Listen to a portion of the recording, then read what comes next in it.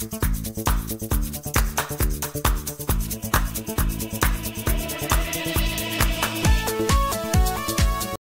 Hello friends, நான் உங்கள் SKA பேசுகிறேன். அதிர்ச்சியான ஒரு போர் நகர்வை செய்து ஆச்சரியப்படுத்திய இஸ்ரேலின் மொசாட் தலைவர். அமெரிக்காவின் CIA தலைவர் எதிர்பாராத விதத்தில் புது நிபந்தனைகளை முன்வைத்த இஸ்ரேல். ஈரான் மீது இஸ்ரேல் செய்யவிருக்கும் தாக்குதல் எவ்வளவு கொடூரமானதாக இருக்கப் போகிறது என்று மிகவும் அதிர்ச்சியான தகவலை வெளியிட்ட இஸ்ரேலின் டிஃபென்ஸ் மினிஸ்டர் கேலண்ட். லெபனானில் சீஸ்ஃபயர் வேண்டும் என்று செய்தி அனுப்பியுள்ள ஹெசபல்லாவுக்கு ஏற்பட்ட ஆபத்துகளையும் ஆயுத இழப்புகளையும் மூடி மறைத்து எந்த சிக்கலுமே இல்லாதது போலவே ஹெசபல்லா வேஷம் போடுவதாக இஸ்ரேலால் கண்டுபிடிக்கப்பட்ட ஆதாரங்களை இஸ்ரேலின் மிலிட்டரி தலைவர் ஹலேவி வெளியிட்டுள்ளார். ஆனால் ரஷ்யா அதற்கு என்ன பதில் சொல்லியிருக்கு அப்படிங்கிறதையும் நம்ம பார்க்கணும். சவுதி, கத்தார் என பலரிடம் சென்று இஸ்ரேல் ஈரானை தாக்கக்கூடாது என்பதற்காக பிரச்சாரங்களை ஆரம்பித்துள்ள ஈரானின் ஃபாரின் மினிஸ்டர், அமெரிக்காவின் உளவுத்துறை CIA-வின் தலைவர் பில் பர்ன்ஸுக்கும் இஸ்ரேலின் உளவுத்துறை மொசாடின் தலைவர் டேவிட் பார்னியாவுக்கும் கடந்த ஒரு சில நாட்களாக தொடர்ந்து பல கூட்டங்கள் ரகசியமாக நடந்துள்ளதாக சொல்லப்படுகிறது. அதற்கான ஆதாரங்கள் இன்று வெளிவந்துள்ளது. இந்த கூட்டங்களில் இஸ்ரேலின் மொசாட் தலைவர் மிகப்பெரிய அளவில் கெத்து காட்டியதாக மிகவும் ரகசியமான ஆதாரங்கள் வெளியாகியுள்ளது. அதை கேட்டா நீங்க ஆச்சரியப்படுவீங்க. எப்படின்னு பாருங்க. அதாவது, உலகம் முழுவதுமாக இஸ்ரேல் தாக்கப்படுது, ஈரான் தாக்குது, ஹெசபல்லா இஸ்ரேலை தாக்குது, ஹமாஸ் இன்னும் உருவாகும், அப்படி இப்படின்னு அதிகமான விஷயங்கள் தொடர்ந்து சொல்லப்படுது. ஃபர்ஸ்ட் ஆஃப் ஆல், இதில் பாதிக்கும் அதிகமான விஷயங்கள் மிஸ்இன்ஃபர்மேஷன், பொய்கள் பிளஸ் போலி பிரச்சாரங்கள், fake propaganda. Really fake propaganda. இது அல் ஜசீரா போன்ற கத்தாரிடம் பணம் வாங்கி கொண்டு தீவிரவாதிகளுக்கு ஆதரவு கொடுக்கக்கூடிய ஊடகங்களால் பரப்பப்படும் மிஸ்இன்ஃபர்மேஷன். அது எல்லாருக்குமே தெரியும். ஆனால் நிஜமாக நடப்பது என்னவென்றால், ஈரான் கண்டிப்பாக பயந்து விட்டது. ஒருவேளை உங்களுக்கு ஆச்சரியமாக இருக்கலாம், ஆனால் அதற்கான ஆதாரங்களை பாருங்க. காசாவில் இன்னும் நடக்க வேண்டியது எதுவுமே இல்லை, மொத்தமாக அழிக்கப்பட்டு விட்டது. இன்று ஒட்டுமொத்த உலகத்தில் இருக்கக்கூடிய இந்த தீவிரவாதிகளுக்கு ஆதரவான அல்லது அவர்களுக்கு ஆதரவாக பேசக்கூடிய மக்களின் ஒரே பேச்சு மனிதாபிமான அடிப்படையிலான விவாதம் மட்டும்தான். என்ன கேட்டீங்கன்னா அது முட்டாள்தனம். எப்படின்னு பாருங்க. காசாவில் பல ஆயிரக்கணக்கான மக்கள் இறந்தார்கள். அங்க மக்களுக்கு உணவு இல்லை, மருந்து இல்லை. இன்று காலையில் அமெரிக்காவின் UN அம்பாசிடர், ஐநா சபைக்கான பிரதிநிதி கூட இஸ்ரேலை கடுமையாக சாடியுள்ளார்கள். எதுக்குன்னு பாருங்க. காசாவில் ஏற்கனவே 40,000 மக்கள் இறந்து விட்டார்கள். தெற்கு மற்றும் சென்ட்ரல் காசாவில் இருந்து ஆல்மோஸ்ட் 15 லட்சம் மக்கள் அவர்களது வீடுகளை விட்டு வெளியேறிவிட்டார்கள். ஆனால் இஸ்ரேல் தற்போது லெபனானில் தாக்குதல்களை தொடங்கிய பிறகும் மீண்டும் வடக்கு காசாவில் தாக்குதல்களை தொடங்கியது மட்டுமல்லாமல் வெளிநாடுகளில் இருந்து உணவு, மருந்து உள்ளே செல்வதை தடுக்கிறது, ஐநா சபையின் பணிகளை தடுக்கிறது. காசா மக்கள் அவர்களுக்கு வீடுகளுக்கு திரும்பி வர முடியாமல் இருப்பது total denial of humanitarian rights. இது அமெரிக்கா என்றுமே அனுமதிக்காது என்று இன்று அமெரிக்காவின் UN அம்பாசிடர் இஸ்ரேலை எச்சரித்துள்ளார்கள். ஓகே, இது ஏன் பாலஸ்தீனிய மக்களுக்கு புரியல? திரும்ப வந்தவர்கள், அதாவது காசாவுக்குள் திரும்ப வந்த காசா மக்கள் ஏன் இன்னும் பழைய பிளம்பிங் பைப்ஸ் எங்க இருக்குன்னு தேடினானுங்க? திருப்பியும் ஏன் இஸ்ரேலை நோக்கி ராக்கெட் அட்டாக் செய்தானுங்க? திரும்பவும் உள்ள வந்து நார்த் காசா மக்கள் அங்கு இருக்கக்கூடிய தீவிரவாதிகளோடு இணைந்து இஸ்ரேலை நோக்கி ராக்கெட் தாக்குதல்கள் செய்த அதே நேரத்தில் இந்த வாரம் அக்டோபர் 7ஆம் தேதி அன்று கத்தாரில் இருந்து கொண்டு ஹமாஸ் தலைவர் மாஷால் பேசுகிறான். Hamas will rise like a phoenix despite Gaza பேட்டில்ஃபீல்ட் losses. Hamas மீண்டும் ரெக்ரூட்மெண்ட் தொடங்கிவிட்டோம், மீண்டும் ஆயுதங்களை தயாரிக்க ஆரம்பித்து விட்டோம் என்று ஒரு பெரிய ப்ரொக்ளமேஷன், ஒரு அனௌன்ஸ்மெண்ட் மொத்த உலகமும் பார்க்கக்கூடிய அளவில் ஒரு பெரிய ஸ்பீச் கொடுக்குறான். அப்படின்னா என்ன அர்த்தம்னா, காசா முழுவதுமாக சென்று பிளம்பிங் பைப்ஸ் செய்து தேடி கண்டுபிடிச்சு ராக்கெட் தயாரிக்க ஆரம்பிச்சிருக்காங்கன்னு அர்த்தம். ஆனால் மாஷால் எப்படி இருக்கான் தெரியுமா? மாஷால் பல பில்லியன் டாலர் பணத்துடன் உலகத்தின் மிகப்பெரிய பணக்காரர்களின் வாழ்க்கை தரத்தை விட மிக சிறந்த ஒரு லைஃப் ஸ்டைலுடன் உல்லாசமாக கத்தாரில் வாழ்கிறான். ஆனால் காசாவில் இருக்கக்கூடிய இந்த தீவிரவாதிகளின் வாழ்க்கை தரத்தை பாருங்க. நம்ம இந்த நாய் பொழப்பு அப்படின்னு சொல்றதை கேள்விப்பட்டிருப்பீங்கன்னு நினைக்கிறேன்.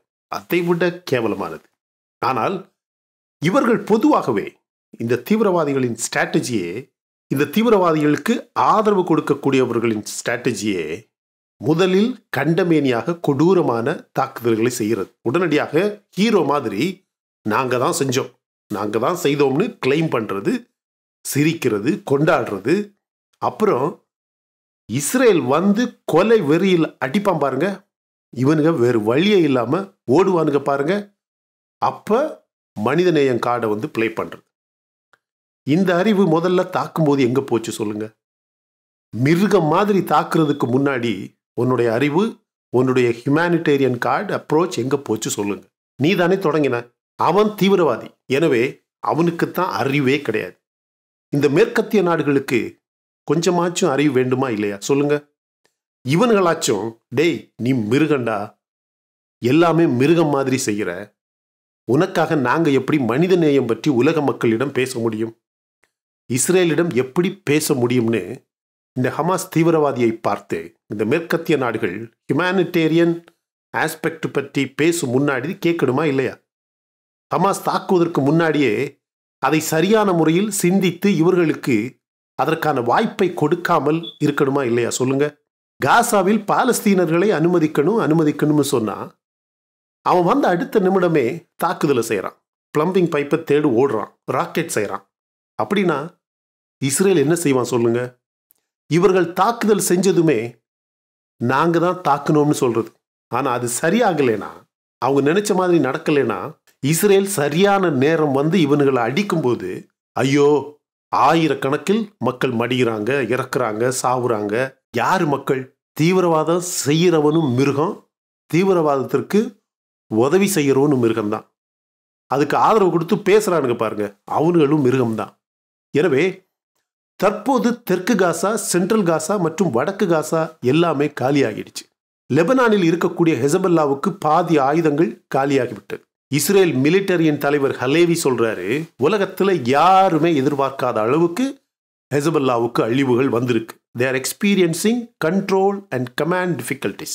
கண்ட்ரோல் சென்டர்ஸ் வேலை செய்யல, கமாண்ட் கொடுக்க அந்த லைன் ஆஃப் கமாண்ட்ஸ் அப்படின்னு சொல்லுவாங்க, லைன் ஆஃப் கமாண்ட்ஸ் வந்து புரோக்கன் ஆயிடுச்சு. லைன் ஆஃப் கமாண்ட்ஸ் கொடுக்க முடியல. அப்படின்னா எந்த ஒரு படையில லைன் ஆஃப் கமாண்ட்ஸ் இல்லையோ அந்த படை தோல்வி அடைஞ்சிருச்சு அப்படின்னு அர்த்தம்.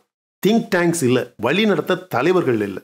அதோட விடல. அவர் சொல்றாரு, ஈரானில் இருக்கக்கூடிய தலைவர்களுக்கு கூட இன்னும் புரியல, அவர்களுடைய ஒரு பெரிய ஃப்ரண்ட், ஒரு பெரிய படை இங்க எப்படி அழிஞ்சுக்கிட்டு இருக்கு அப்படிங்கிற விஷயம் கூட ஈரானுக்கு இன்னும் புரியல அப்படின்னு சொல்றாரு. ஹெசபல்லா எழும்பி நிற்க முடியாத அளவுக்கு ஒரு பிரீதர் இல்லாம, எந்த ஒரு ரெஸ்பைட்டுமே இல்லாம இஸ்ரேல் தாக்கி அழிச்சு கொண்டிருக்கு அப்படின்னு சொல்றாரு. இன்று காலையில நத்தன்யாவுக்கும் பைடனுக்கும் நடந்த மிக முக்கியமான ஒரு கூட்டத்தில் 2 பேரும் பல மாதங்களுக்கு பிறகு நேரடியாக பேசுறாங்க. அந்த மீட்டிங் நல்லபடியாக நடந்து முடிந்ததாக இந்த ரிப்போர்ட்ஸ் வர தொடங்கியிருக்கு. ஈரானை தாக்குவது பற்றியும், லெபனான் தாக்குதலை எப்ப முடிப்பீங்க அப்படின்னு பைடன் கேட்டதாகவும், காசா மாதிரி அதிகமான மக்கள் லெபனானில் பாதிக்கப்படக்கூடாது, இறந்துவிடக்கூடாது என்று பைடன் கேட்டுக்கொண்டதாக ரிப்போர்ட்ஸ் வெளிவந்துகிட்டே இருக்கு. அது மட்டுமல்ல, இஸ்ரேலுக்கான அமெரிக்காவின் ஆதரவு என்றுமே மாறாது. உலகத்துல பலரும் பல மாதிரியாக பேசலாம், பல ஊடகங்களும் பல ரிப்போர்ட்டுகளை வெளியிடலாம். ஆனா இஸ்ரேலுக்கான அமெரிக்காவின் ஆதரவு என்றுமே மாறாது, குறையாது என்றும், ஈரானை தாக்குவதற்கு அமெரிக்காவின் எல்லா உதவிகளுமே இஸ்ரேலுக்கு உண்டு என்று பைடன் மற்றும் அவரது அரசு இன்று அறிவித்துள்ளதாக சொல்லப்படுகிறது. ரிப்போர்ட் வந்திருக்கு பாருங்க. Biden vows to remain in close contact with Netanyahu after their first call in weeks. பல மாதங்களுக்கு பிறகு 2 பேரும் பேசினதுல 2 பேர் எடுத்துக்கிட்ட மிக முக்கியமான ஒரு அக்ரிமெண்ட், இன்னையிலேருந்து இந்த மீட்டிங்குக்கு பிறகு பைடனும் நெத்தன்யாகும் ரொம்ப க்ளோஸ் கான்டாக்ட் வச்சுக்குவாங்க அப்படின்னு ஒரு ரிப்போர்ட் வந்திருக்கு. ரொம்ப முக்கியமான ஒரு விஷயம், இந்த கூட்டம் நடந்துகிட்டு இருந்த அதே நேரத்தில் கேலண்ட் அவருடைய உளவு சேகரிக்கும் இன்டெலிஜென்ஸ் ஃபோர்ஸ் யூனிட் 9900 அப்படிங்கிற யூனிட் அப்படிங்கிற படையை நேரடியாக சந்திக்க போர்க்களத்துக்கு போனவர் அங்க இருந்துகிட்டே பேசுறாரு.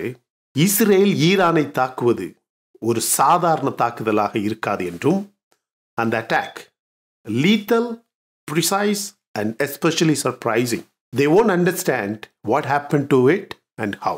அப்படின்னா இஸ்ரேல் ஈரானை தாக்கும்போது ஈரானுக்கு என்ன நடந்தது அப்படின்னு அவர் ரியலைஸ் பண்ணும் முன்னாடியே அவன் காலி ஆயிடுவான். இது தலையிலேயே அடிச்சு தலையில அடிப்பட்டது அப்படின்னு தெரியும் முன்னாடியே சாவு பண்ண பார்த்தீங்களா, அது மாதிரி. பிளஸ் எப்படி நடந்ததுன்னு ஈரானுக்கு தெரியாது, என்ன நடந்ததுன்னு ஈரானுக்கு தெரியாது அப்படின்னு கேலண்ட் சொல்றாரு.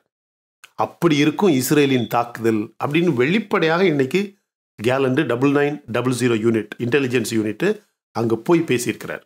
அது மட்டுமல்ல, இந்த ஆபரேஷன் பற்றி இஸ்ரேல் மிலிட்டரி மற்றும் இஸ்ரேல் அரசு பிரைம் மினிஸ்டர் தொடங்கி அந்த ஆபரேஷன்ல இன்வால்வ் ஆகி இருக்கிற கடைசி சோல்ஜர் வரைக்கும் எல்லாருக்குமே தெரியும் இந்த ஆபரேஷன் எப்படி, எங்க, யார் நடத்த போறா அப்படிங்கிற எல்லா விஷயமுமே அவர்களுக்கு தெரியும் அப்படின்னு சொல்றாரு.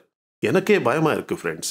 கேலண்ட் சொல்றத பார்த்தா something big is going to happen, அப்படியே கொஞ்சம் படபடப்பா இருக்கு.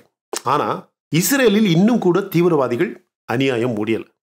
இன்னைக்கு கூட இந்த கிரியாத் ஷோம்னா அப்படிங்கிற இடத்துல 2 பேர் கொல்லப்பட்டிருக்கிறாங்க. இந்த ஹைஃபா ஹெசபல்லா தொடர்ந்து ராக்கெட்ஸ் பேட்டர் பண்ணிக்கிட்டே தான் இருக்கு. அதுக்கு காரணம் லெபனான்ல இருக்கக்கூடிய எல்லா ஆயுத தளங்களையும் இஸ்ரேல் தொடர்ந்து அழிச்சுக்கிட்டு போயிட்டே இருக்கு. வீடியோஸை பாருங்க, கொடூரமாக இருக்கு மை டியர் ஃப்ரெண்ட்ஸ். ஒவ்வொரு ஹெசபல்லா அந்த ஆப்ரேட்டிவ்ஸை டைரக்டாக டார்கெட் கில்லிங் அப்படின்னு சொல்லுவாங்க. டைரக்டாக டார்கெட் பண்ணி ட்ரோன் பயன்படுத்தி லாக் பண்ணி எப்படி கொல்றாங்க பாருங்க. இன்னொரு அட்டாக் இந்த ஹதேரா பகுதியில் நடந்திருக்கு. இதெல்லாமே டெரரிஸ்ட் அட்டாக். 6 பேர் இன்ஜூர் ஆகிருக்கிறாங்க, ஒரு சில பேர் இறந்தாங்க அப்படின்னு சொல்லப்படுது. 2 பேர் ரொம்ப கிரிட்டிக்கலாக இருக்கிறதாக சொல்லப்படுது. இந்த சீன் ஆஃப் ஹதேரா ஸ்டாபிங்கில் போலீஸ் இந்த சிச்சுவேஷனை கண்ட்ரோல் பண்ணவே முடியல. We are unable to deal with terror thread அப்படின்னு இஸ்ரேலுடைய போலீஸ் ஹெட் இன்னைக்கு ரிப்போர்ட் வெளியிட்டிருக்கிறார். இன்னைக்கு இவனுக்கு தீவிரவாத தாக்குதல் செய்யக்கூடிய அதே நேரத்தில் இஸ்ரேலுடைய ரொம்ப மறைமுகமாக இருக்கக்கூடிய ஒரு secret force, it is a under cover Israeli commands 4 தீவிரவாதிகளை பட்டா பகல்ல நடு ரோட்டில் வச்சு காருக்குள்ளே வச்சு கொலை பண்ணியிருக்கிறாங்க. இவனுங்க அல் அக்ஸா மார்டியஸ் பிரிகேட் அப்படின்னு சொல்லக்கூடிய ஒரு குரூப்பு 2023ஆம் ஆண்டிலேயே இவங்க இருக்கக்கூடிய இடத்துக்கு இஸ்ரேல் ஒரு ரைடு செஞ்சதில் இவங்க 4 பேரும் தப்பிச்சிட்டானுங்க. இன்னைக்கு மிகப்பெரிய ஒரு டெரர் அட்டாக் இஸ்ரேல் முழுவதுமாக செய்கிறதுக்காக இவங்க 4 பேரும் பிளான் பண்ணி வெளியே வந்தவங்கள காரில் வச்சு இஸ்ரேலோடைய அண்டர் கவர் செக்யூரிட்டி ஃபோர்ஸ், அதாவது இவங்க செக்யூரிட்டி ஃபோர்ஸ் அப்படிங்கிறதே யாருக்கும் தெரியாது, அப்படியே நார்மலான மக்கள் மாதிரி இருப்பாங்க, வாட்ச் பண்ணிக்கிட்டே இருப்பாங்க. அப்படி வாட்ச் பண்ணதில் இவனுங்க 4 பேர் வந்ததை பார்த்து நடு ரோட்லேயே கொலை பண்ணிட்டாங்க. ஒரு இஸ்ரேலி ரிப்போர்ட்டரை ஜேர்னலிஸ்ட்டை லெபனனில் அரெஸ்ட் பண்ணியிருக்காங்க. பொதுவாக லெபனனில் இஸ்ரேலி சிட்டிசன்ஸ், இஸ்ரேலி குடிமகன் என்டர் ஆகிறதுக்கு அலௌடு கிடையாது. இவன் ஒரு வெளிநாட்டு பாஸ்போர்ட்டை வச்சு ஒரு இஸ்ரேலிய குடிமகன் லெபனனுக்குள்ளே என்டர் பண்ணதை இன்றைக்கி அரெஸ்ட் பண்ணியிருக்கிறாங்க. அது ஒரு பெரிய பிரேக்கிங் நியூஸ் ஆயிருக்கு. இன்றைக்கி அமெரிக்கா ஒரு ரிப்போர்ட் வெளியிட்டிருக்கு. சின்வர் மோஸ்ட் ப்ராபபிளி அவன் டனலில் தான் இருக்கிறான், காசாவுக்குள்ளே தான் இருக்கிறான், டனலில் தான் இருக்கிறான். ஆனால் அவனை சுற்றி நிறைய ஹாஸ்டேஜஸ் இருக்கிறாங்க. ஸோ சின்வரை பிடிச்சோம்னா அதிகமான ஹாஸ்டேஜஸை மீட்கிறதுக்கு வாய்ப்புகள் இருக்குது. ஆனால் ஹாஸ்டேஜஸ்க்கான பேச்சுவார்த்தை பெரிய அளவில் போய்கிட்டு இருக்கு. அதுக்கு அந்த ரிப்போர்ட்டுக்கு தான் நம்ம வர்றோம். இஸ்ரேலின் மொசாட் தலைவர் எப்படி கெத்து காட்டியிருக்காருன்னு பாருங்க. நேற்று ஒரு ரிப்போர்ட் வந்தது, அமெரிக்கா அரபு நாடுகளுடையும் ஈரானுடையும் பேசி இஸ்ரேலை இன்வால்வ் பண்ணாமல் ஒரு சீஸ்ஃபயர் டீலுக்கு பிளான் பண்ணுதோ அப்படின்னு. இன்னைக்கு அமெரிக்காவின் ஒயிட் ஹவுஸ் ஸ்போக்ஸ் பர்சன் அந்த டீட்டெயில்ஸ் கேட்டப்ப அவர் சொல்கிறாரு, ரிப்போர்ட்ஸ் 1000 வரும், எப்போவுமே இஸ்ரேலை இன்வால்வ் பண்ணாமல் இஸ்ரேலுக்கு எதிராக அமெரிக்கா எப்போவுமே ஈரான்கிட்ட அப்படி பேசாது, அவ்வளவு கேவலமான விஷயத்த அமெரிக்கா செய்யாது அப்படின்னு நேற்று அந்த ரிப்போர்ட்டை மொத்தமாக டினை பண்ணியிருக்கிறாங்க. இன்னைக்கு கூட ரெட் சீல ஒரு பெரிய ட்ரோனை ஐடிஎஃப் அட்டாக் பண்ணி முடிச்சிருக்கு. நத்தன்யாகவும் பைடன் இன்னைக்கு பேசியிருக்கிறாங்க. பட் இந்த வாரம் நத்தன்யாகு ட்ரம்ப் கூடயும் ஒரு நாள் பேசியிருக்காரு அப்படின்னு நத்தன்யாவோட ஆஃபீஸை இன்னைக்கு ரிப்போர்ட் வெளியிட்டிருக்காங்க, பிஎம்மோட ஆஃபீஸு. லெபனன் எப்படியாவது சீஸ்ஃபயரை கொண்டு வாங்க, எங்களுக்கு லைன் ஆஃப் கமாண்ட் புரோக்கன் ஆயிடுச்சு, ஆல்மோஸ்ட் தோல்வி அடைந்ததுக்கு சமம், மினிமம் ஒரு 21 நாள் நீங்கள் சீஸ்ஃபயரை கொண்டு வந்தீங்கன்னா என்னவா இருந்தாலும் பேசி முடிச்சுக்கலாம். முன்னாடி காசாவில் சீஸ்ஃபயர் வந்தால் தான் ஹெஸ்பல்லா அட்டாக் பண்ணுறதை நிறுத்தும் அப்படின்னு சொல்லியிருந்தாங்க. இப்போ அவங்களுடைய லைன் ஆஃப் கமாண்ட் போயிடுச்சு, ப்ளஸ் எல்லா ஆயுதங்களும் அழிக்கப்படுது, டார்கெட் கில்லிங் நடக்கு. எனவே எப்படியாச்சும் ஒரு 21 நாள் சீஸ்ஃபயர் கொண்டு வாங்க, நாங்கள் காசாவில் சீஸ்ஃபயர் வருதோ இல்லையோ நம்ம டிப்ளமேட்டிக்காக பேசி முடிச்சுக்கலாம் அப்படின்னு ஹெசபல்லா சொல்லியிருக்கு மை டியர் ஃப்ரெண்ட்ஸ். ஆனால் ஐடிஎஃப் வந்து எல்லா பக்கமுமே அட்டாக் பண்ணுது. சிரியாவில் அட்டாக் பண்ணுது, லெபனனில் அட்டாக் பண்ணுது, காசாவிலையும் திருப்பி அட்டாக்கை தொடங்கியிருக்கு. மீதம் இருக்கிறது வெறும் ஈரான் மட்டும்தான். அதைத்தான் கேலண்ட் சொல்கிறாரு, ஈரானை இஸ்ரேல் தாக்கும்போது எப்போ நடந்தது என்ன நடந்ததுன்னே அவங்களுக்கு தெரியாது அப்படின்னு. ஆனால் இன்னைக்கு ரொம்ப முக்கியமான ரிப்போர்ட்டு, நம்ம மொசாட் சீஃப் டேவிட் பார்னியா இருக்கார்ல, அவர் வந்து அமெரிக்காவின் சிஐஏ உளவுத்துறை இருக்குது பார்த்தீங்களா, அந்த உளவுத்துறையின் சிஐஏவோட ஹெட்டோட பேசும்போது இன்னைக்கு சொல்லியிருக்கிறாரு, ரொம்ப நாட்களாகவே ரொம்ப ரகசியமான ஹாஸ்டேஜ் பற்றிய கூட்டங்கள் போய்கிட்டு இருக்கிறதாகவும், ஆனால் இன்னைக்கு மொசாடோடைய சீஃப் வந்து அவருக்கு கிளியராக தெரிஞ்சிருச்சு என்னன்னு, லெபனானில் இஸ்ரேல் வந்து மிகப்பெரிய வெற்றியை சந்திச்சுக்கிட்டு இருக்கு அப்படின்னு. ஸோ ஹெசபல்லா வந்து சீஸ்ஃபயருக்கு வேறு வழியே இல்லாமல் சீஸ்ஃபயர் கேட்குறானுங்க. ஸோ அந்த சிச்சுவேஷனை பயன்படுத்தி இன்னைக்கு மொசாட் என்ன சொல்லியிருக்கிறாருன்னா, அமெரிக்காவின் சிஐஏ சீஃப் கிட்ட சொல்லியிருக்கிறாரு, இனிமே லெபனானில் எந்த வகையான சீஸ்ஃபயர் சிச்சுவேஷன் வரணும்னாலும் அதையும் நம்ம ஹாஸ்டேஜஸை ரிலீஸ் பண்ணுறதையும் லிங்க் பண்ணாதான் நடக்கும் அப்படின்னு சொல்லியிருக்கிறார். இதே இந்த ஹெசபல்லா காசாவில் போகிற இஸ்ரேல் நிறுத்தினாதான், இஸ்ரேல் காசாவை விட்டு மொத்தமாக வெளியே போனாதான் நாங்கள் தாக்குதலை நிறுத்துவோன்னு சொன்ன அதே லெபனனோட ஹெசபல்லா இன்னைக்கு சீஸ்ஃபயர் கேட்கறதுனால மொசாட் சீஃப் என்ன சொல்கிறார் தெரியுமா? Mossad chief David Parnia has reportedly told is American கவுண்டர்பார்ட் that a ceasefire deal with Hezbollah in Lebanon must also include the release of the hostages being held in Hamas. அதாவது இந்த Hamas மேலே ஹெசபல்லாவுக்கு இருக்கக்கூடிய பவரை பயன்படுத்தி, ஈரானுக்கு இருக்கக்கூடிய பவரை பயன்படுத்தி இன்னைக்கு ஹெசபல்லா சீஸ்ஃபயர் கேட்குதுன்னா அது கேட்கக்கூடியது ஈரான் தான். ஏன்னா ஈரானுடைய ஒரு கம்ப்ளீட் ஃப்ரண்ட், அது ஒரு கம்ப்ளீட் முனை, ஒரு முனை போர் அப்படின்னு சொல்லுவாங்கள்ல, அதில் உள்ள ஒரு முனை தான் அது. அந்த ஒரு மொத்த படையுமே இப்போது அழிக்கப்படுது. ஸோ அந்த படையை இருக்க கொஞ்சம் ஆயுதங்களையும் கொஞ்சம் தீவிரவாதிகளையும் காப்பாற்றுறதுக்காகத்தான் ஈரான் வந்து சீஸ்ஃபயர் கேட்குது. ஆனால் இப்போ மொசாட் சீஃப் என்ன சொல்கிறாருன்னா, உனக்கு சீஸ்ஃபயர் வேணும்னா, போர் நிறுத்தம் வேணும்னா, ஈரானுக்கும் ஹெசபல்லாவுக்கும் இந்த ஹமாஸ் மேலே இருக்கக்கூடிய பவர், அந்த ஹோல்டு இருக்குது பார்த்தீங்களா, எஹியா சின்வர் மேலே இருக்க அந்த ஹோல்டு இருக்குது பார்த்தீங்களா, அதை பயன்படுத்தி அங்கே இருக்கக்கூடிய ஹமாஸ் வச்சிருக்கக்கூடிய எல்லா ஹாஸ்டேஜஸை ரிலீஸ் பண்ணால் மட்டும்தான் இனிமே ஹெசபல்லாவுக்கும் லெபனன்லையும் பீரூட்லையும் சீஸ்ஃபயர், அல்லனா கிடையவே கிடையாது அப்படின்னு மொசாட் ஒரு பெரிய கேமை தூக்கி போட்டிருக்கிறார். யாருமே எதிர்பார்க்கல ஃப்ரெண்ட்ஸ். நத்தன்யாகு சொல்லுவான்னு எதிர்பார்த்ததை மொசாட்டுடைய சீஃப் வந்து அமெரிக்காவின் சிஐஏ சீஃப் கிட்ட ஒரு பெரிய பாயிண்டை தூக்கி போட்டிருக்கிறார். இந்த உளவுத்துறைகளை மீறி அந்த ரெண்டு நாடுகளும் அவர்களுடைய அரசியல்வாதிகளும் மிகப்பெரிய அளவில் எந்த முடிவுகள் எடுத்துட முடியாது. ஸோ இஸ்ரேல் எந்த மாதிரியான கேம் ஆடுது பார்த்தீங்களா? இந்த ஹெசபல்லா சீஸ்ஃபயரை பற்றி பேசும்போது இன்றைக்கி ரஷ்யா வந்து மிகப்பெரிய ஒரு ரிப்போர்ட்டை வெளியிட்டிருக்கு.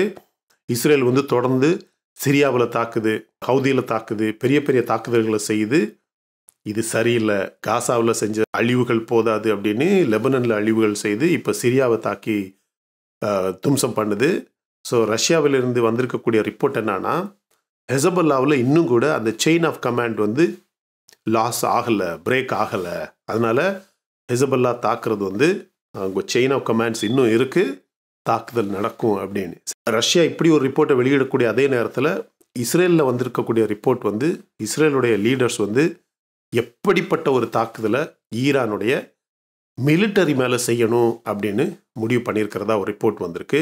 அப்படின்னு என்ன அர்த்தம்னா, ஈரானுடைய மொத்த ஆயுதங்களையும் அழிக்கிறதுக்காக இஸ்ரேலுடைய லீடர்ஷிப் திட்டம் போட்டிருக்கிறாங்க அப்படின்னு. கேலண்ட் வந்து அவ்வளோ வெளிப்படையாக பேசலை. கண்டிப்பாக ஒன்றை தும்சம் பண்ண போகிறோம், மொத்தமாக அழிக்க போகிறோம் அப்படிங்கிறது தான் அவருடைய அர்த்தம், அவர் சொல்கிறதோட அர்த்தம்.